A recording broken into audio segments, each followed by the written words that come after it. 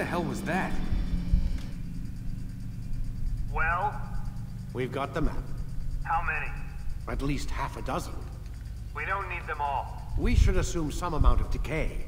I can't imagine they'll all still be functioning. At least 2 appear to reside on land masses that no longer exist. We'll dispatch teams to each site and determine viability. We only need 1, after all. What about the rest? Collect them. Let's not leave anything to chance.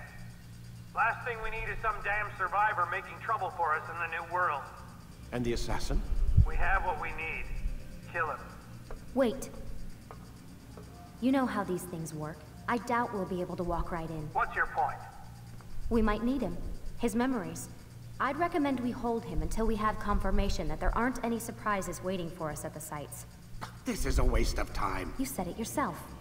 We shouldn't leave anything to chance. Very well. Ensure we have no further need of him, then kill him. Fine. Stop undermining my authority! I just saved your ass. Let's go. We've got a lot of work to do. Don't get too comfortable, Mr. Miles. We'll be back for you soon enough.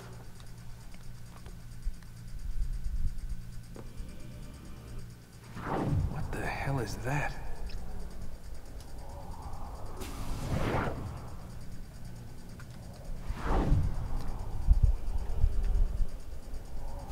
It's all around the place.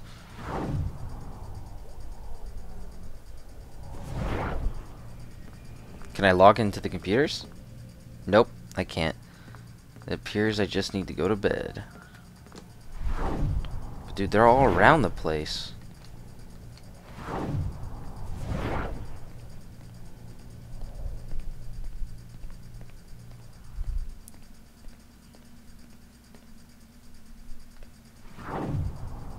Oh my god. Looks like... Is that blood? The hell were they keeping here before me?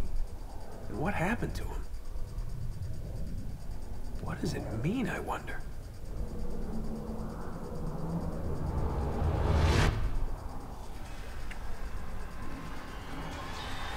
Well, alright guys, yeah, that was Assassin's Creed 1. I know it kind of ended off on a cliffhanger there, but that's not that bad because there's a second game right after this that I'm going to make a walkthrough for as well. In fact, there's a bunch more of Assassin's Creeds as well that I'm going to play. So this is just not even the tip of the iceberg. In fact, I'm quite excited to play the next game. I love Assassin's Creed 2. I love Assassin's Creed 1, don't get me wrong, but Assassin's Creed 2 is where I fell in love with the series. So, yeah, I'm excited that this Assassin's Creed 1 is finally done with and I can move on to Assassin's Creed 2.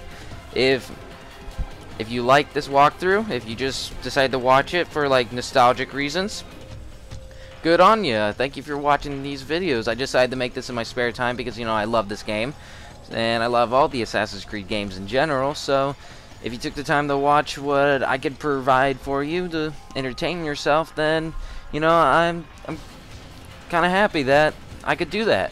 But I just wanted to say one final thanks while these ending credits roll out. Thank you for watching, and be sure to maybe like, subscribe, or just come back and check for some new content.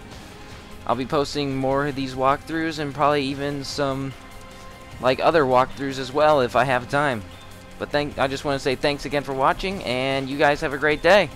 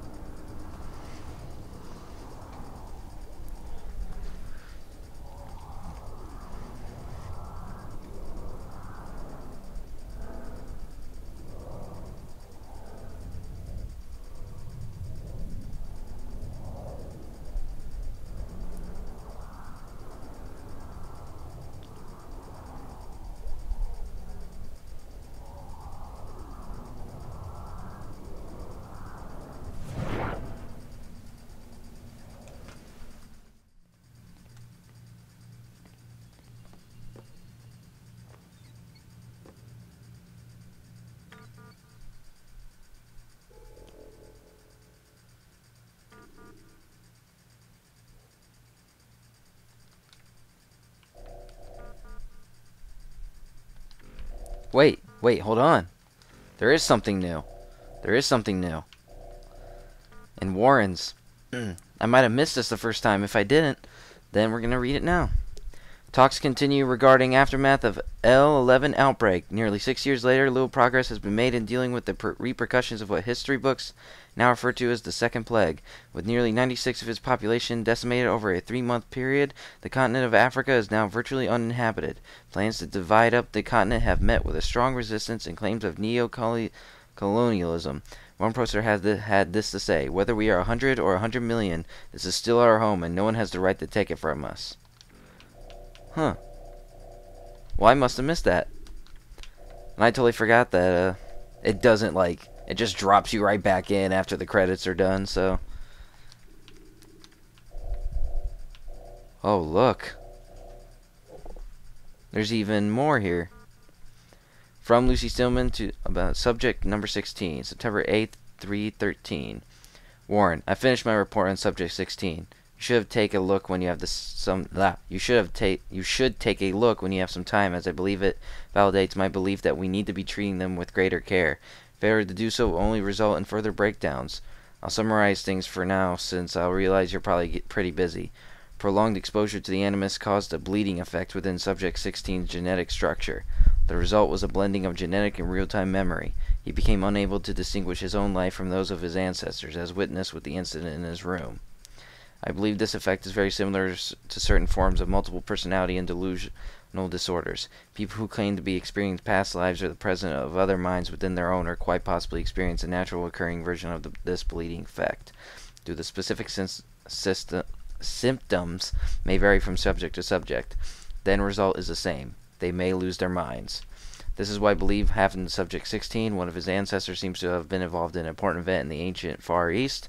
The wall writings he left us defy any conventional explanation, though I'm not ready to dismiss them just yet.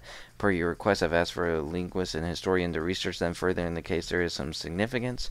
I'll let you know if they come back to us with anything.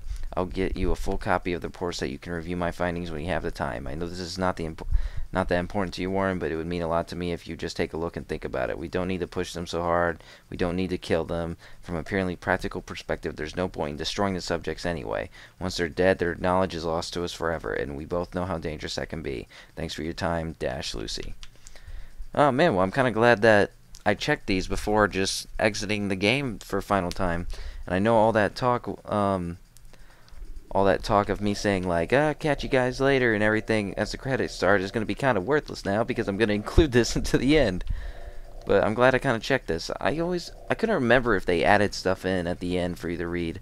And I think that's why. It's because they're talking about Subject 16, who is the person who left behind these markings, apparently.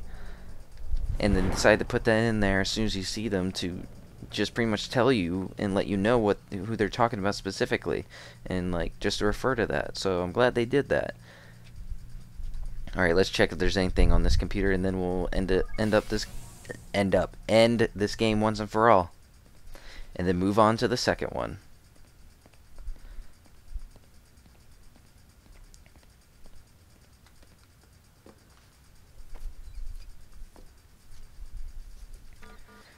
Alright, let's see.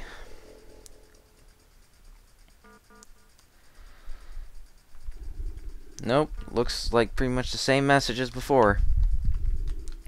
Just that one about subject, subject 16 was the new one. And something about, some news about Africa being diseased and most of the population dying, which is the percentage of people that died in that email that they said is just insane. 92%? How is that even possible? And I'm pretty sure they're just trying to like make you assume that that was done by Abstergo so they could just take it over. I don't know. It just makes sense in my mind. That's why they would make a story like that. All right. Well, now that we've checked those final emails after the credits, which I know I just said goodbye in the credits, but now that we've literally done everything involving those last two emails left behind at the end of the game, explaining some of these markings left to us by who we know as Subject 16 right now. I mean, I know who he is, but I'm gonna stick with not spoiling the name right now. So yeah, now we know why these markings are here, and gives a little bit of explanation of who left them. Subject 16, the person right before Desmond, who is Subject 17. Alright, well, now that we have checked that out, now I just want to make a quick thank you to you guys for watching this walkthrough. If you did, maybe you just had a little bit of nostalgia and you wanted to revisit this old game and just watch a walkthrough instead of playing it yourself because maybe you sold it, or you just want to like listen to someone playing this while you're maybe playing like a game that just came out for Assassin's Creed, so instead of playing the old ones, you're just trying to catch up and get reminded of the story. Well, just want to say a quick thank you for watching and taking the time to check out the content I came to provide for you. I just really enjoy making videos, and I thought, why not with one of my favorite series, Assassin's Creed. So again, thank you guys, and be sure to check in the future for some more videos. I know I'm going to be continuing Assassin's Creed and maybe even making some more videos for some different games. Alright, well, I'm just going to end it here, and thanks for watching, and you guys have a great day.